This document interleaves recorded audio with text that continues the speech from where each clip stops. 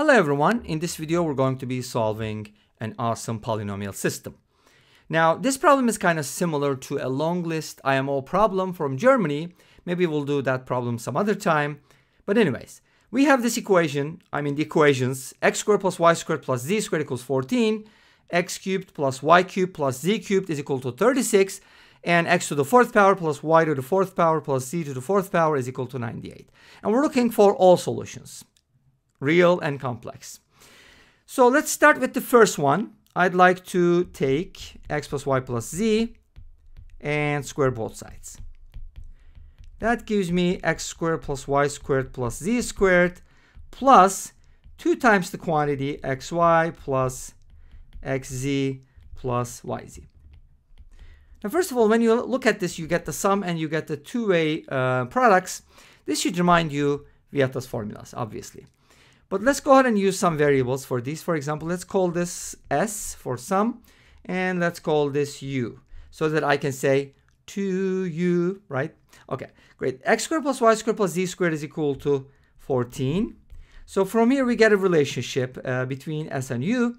You can write it as s squared is equal to 14 plus 2u. Okay, from here I can isolate u. U can be written as s squared minus 14 all over 2. And this is something we're going to be using later on. Now, let's go ahead and take a look at the sum of the cubes. Now, there's a couple ways to look at it. First of all, you can just multiply, for example, you can multiply this by x plus y plus z and get the sum of the cubes, but you'll also be getting some additional terms which you have to deal with. Or I'm going to be using a slightly different approach here. You can also factor this polynomial, x cubed plus y cubed plus z cubed minus 3xyz, because this is divisible by x plus y plus z, and the other factor is going to be x squared plus y squared plus z squared minus xy minus xz minus yz. And the second factor here can also be written as a sum of squares. If you think about it, you'll hopefully find out. So now let's go ahead and replace x cubed plus y cubed plus z cubed with something else, right? And that is equal to 36. We don't know what xyz is, so let's go ahead and call that p. Earlier we called this one s, and we know that x squared plus y squared plus z squared is equal to 14, and obviously we're subtracting the u from there. So our expression gives us another equation, which is 36 minus 3p is equal to s times the quantity 14 minus u.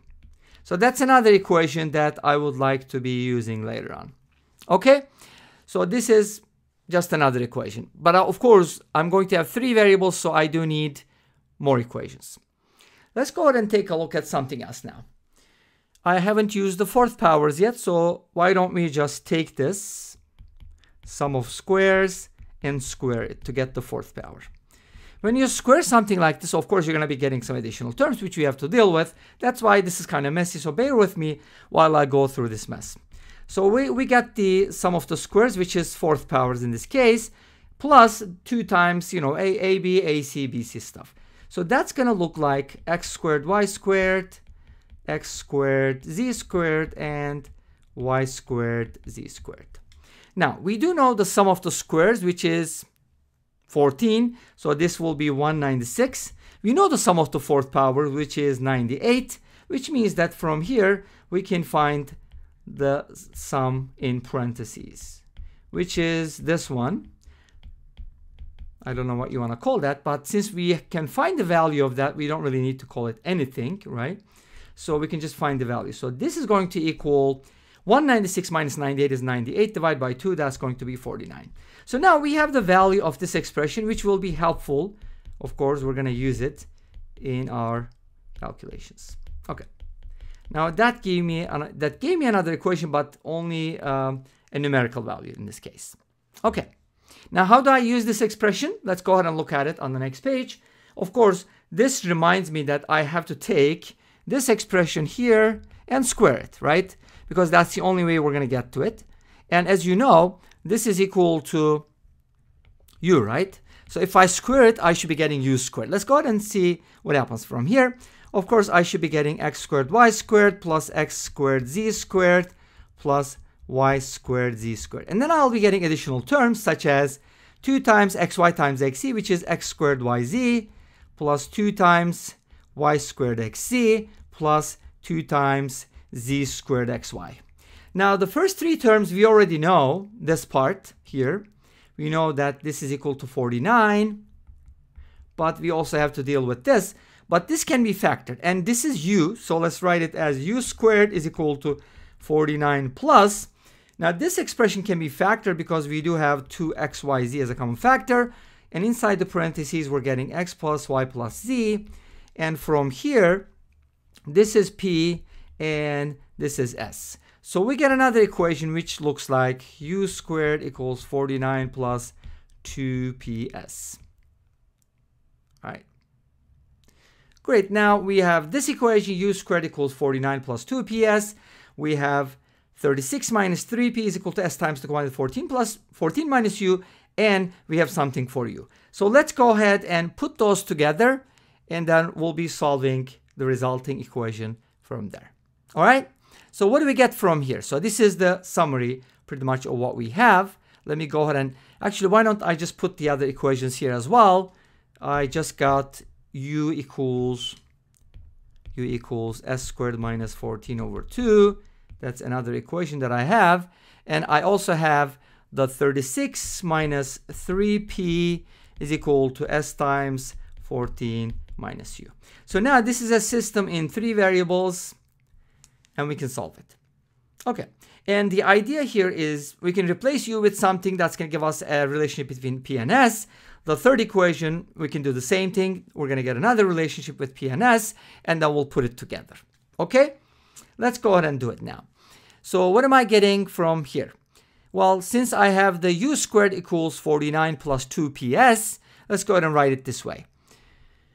So let me copy that equation one more time. U squared is equal to 49 plus 2ps. Now u was equal to s squared minus 14 over 2. I'm going to square that. And then 49 plus 2s multiplied by p. But p can be written as something, right? So this is what I need. Let me use the other equation that I had, which was 36 minus 3p. And that was equal to, if you remember, that was s times 14 minus u. But u can be replaced with this expression right here, is s squared minus 14 over 2. So let's go ahead and do that. 36 minus 3p is equal to s times the quantity 14 minus s squared minus 14 over 2. Now you can make a common denominator. You're going to get a 28 plus 14, which is 42. And then 42 minus s squared, multiply both sides by 2. And you're going to be getting something nicer like this. 76 minus 6p is equal to 42s minus s cubed, because I have to distribute the s and I get s cubed from there. And from here, I can basically isolate p in terms of s. And that should look like s cubed minus 42s plus 72. I'm kind of skipping some of the details. I hope you don't mind, because I don't want to keep this video, or I don't want to make this video too long. Okay? That's why I'm kind of skipping, but you can do these for yourself. It's not too hard to do. So that gave me a really nice relationship, gave me p in terms of s, which is something I can use here. So we can just go ahead and multiply. Let me just write p for now, because I don't really have room for that, but let's just go ahead and replace p with something that we can work out. So we'll square this, which was u, remember? And then 49 plus 2s multiplied by p, which can be written as s cubed minus 42s plus 72 over 6. Now, the next step involves, obviously, 2 goes into 6 3 times, and we kind of simplify this a little bit. We're going to distribute the s, and we're going to square the left-hand side. So it's going to look like the following. S to the 4th power minus 28s squared plus 196 divided by 4 is equal to 49 plus, and if I distribute the s, it's going to look like s to the 4th minus 42s squared plus 72s all over 3. And then, of course, we need to make a common denominator and then add it to the numerator and then just cross multiply, so on and so forth. And let's see what we're going to get from here. So after I multiply both sides by whatever numbers I need, this is what I should be getting. Okay, let me go ahead and write the results here. It's going to look like the following. So I should be getting something like 4 times s to the fourth minus 168 s squared plus 288s plus 588. Now at this one you might be wondering where that comes from, but if you make a common denominator, this is going to be 3 times 49, which is 147. So 147 will be added here. But then you're going to multiply that by 4. That's where we get the 588 from. Make sense? So we're kind of cross-multiplying here after we make a common denominator. Of course, one side will be multiplied by 3, and this guy over here is going to be multiplied by, I'm sorry, the right-hand side is multiplied by 4, the left-hand side is multiplied by 3, and this is what we are getting. Okay? You don't mind me skipping some of these steps again because I seriously don't want to keep this video too long. Okay, so from the other side where the 3 is, I'm getting 3s to the fourth power minus 84s squared plus 588. The beautiful part of this equation is, I mean, it's really cool that the constants cancel out. Isn't that beautiful? So they cancel out, giving us a nicer equation. And of course, you're going to subtract everything on the right-hand side from the left-hand side. And that gives us a nicer equation too. 4s to the fourth minus 3s to the fourth is going to give you 1s to the fourth. Now you have negative 84s squared, which you have to add to both sides, negative 168 plus 84. So you're basically adding plus 84s squared here, which comes from here. That's going to give you, because 84 is half of 168, the answer should be negative 84s squared, right? Okay, great. And then, of course, I'm getting the 288s as my term, and there are no constants because they canceled out. Great. So this is a quartic equation, but it's kind of like a reduced quartic, and we can factor this. We can take the s out because there's no constant, right? So obviously s equals 0 is a solution, but there's more than that. So this gives me a cubic equation inside the parentheses, which needs to be solved, of course, but at least we got that s equals 0 is a solution. And remember, s is equal to x plus y plus z, which is the sum. Okay, but I need to do more than that. So now here, if you're looking for rational solutions, you're going to be looking at divisors of 288. And upon inspection, don't they always say that in the books, like upon inspection, we realize that s equals 6 is a solution. How did you get that, right? You have to try all these options. Anyway, so s equals 6 works, and then this equation factors as, and you can definitely check this, you know, if you don't trust me on that, you're going to be getting s times s minus 6 multiplied by s squared plus 6x minus 48, and the whole thing is equal to 0. Nice. Now we got a quadratic, and this quadratic is easily solved because you can really complete the square. So you can kind of write it like s squared plus 6s is equal to 48. Add the 9 to both sides, you get s plus 3 quantity squared is equal to 57. And from here you get s plus 3 is equal to plus minus the square root of 57. And then you can just add negative 3 and get the radical solutions. Great. So we got some radical values for s. We got some integer values for s like 0 and 6. So we're going to be looking at all these cases individually, and trust me, like I said earlier, some of these are very, very messy. So I'm just going to have to give you the s value and leave it at that. But I'm going to be working out some of the complex solutions here. So don't be unhappy, okay? Cool. So we can start with s equals 0. What happens? And that looks simple, right? Doesn't it look okay? If s is equal to 0, then the result should be real simple, right? But that's not the case, unfortunately. Because what happens is, if s is equal to 0, now let's see what happens. If s equal to 0, then we get the following. It's interesting that we ran out of Blackboard because this is a really long problem. Anyways, if s is equal to 0, then you get u equals negative 7 and p equals 12. Obviously, we're talking about the xy, xz, and yz here from Vieta's formulas, and we're talking about xyz here. So if you put those into an equation, you basically get a cubic equation like this. And trust me, the solutions to this cubic are not simple at all. So I'm going to leave it at that. You can Wolfram Alpha it and see what it is for yourself, but I'm just going to skip that option for now, okay? They're very, very messy. If s is equal to 6, we get a nice solution because from here we get u equals 11 and p equals 6.